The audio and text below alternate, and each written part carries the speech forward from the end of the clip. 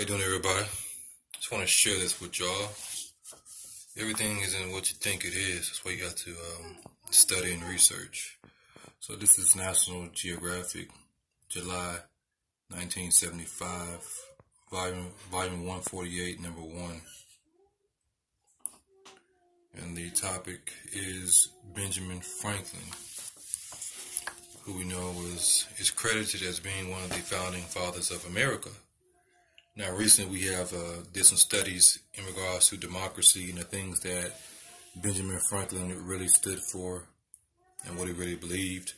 We also found out about his Quran, because the teachings and the belief that these people hold to is really the Quran is Islam.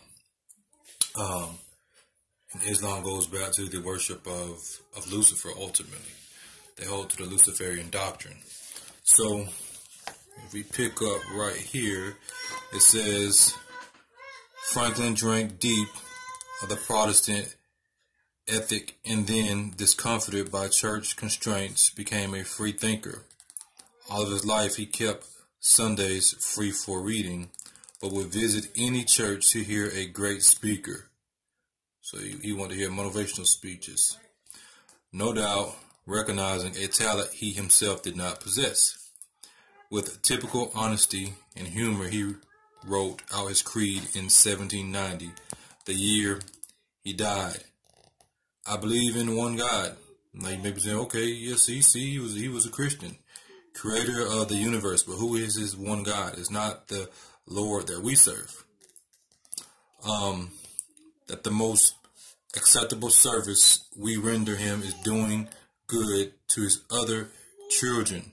So he believed in a works-based gospel, not meaning that we aren't supposed to do good works, but he specifically believed in a works-based gospel and just doing good.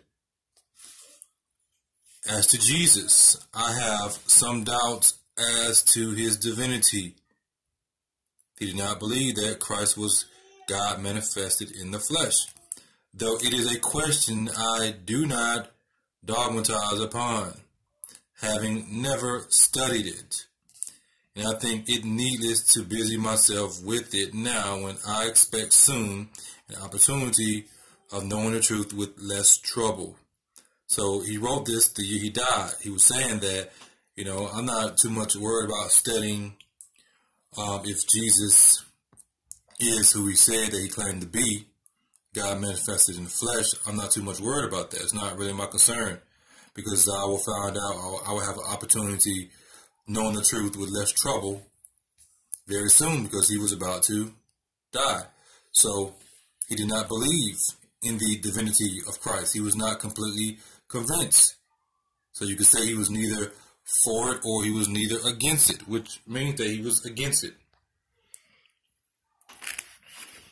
Benjamin Franklin, who had he had the Hellfire Club and all these other things. So I just wanted to share this video with y'all, drop some more knowledge on you that the people, what they have taught us in the schools and everything is not true. They have told us what they want to tell us, to paint these men in such a positive light that they can pretty much do no wrong in their eyes.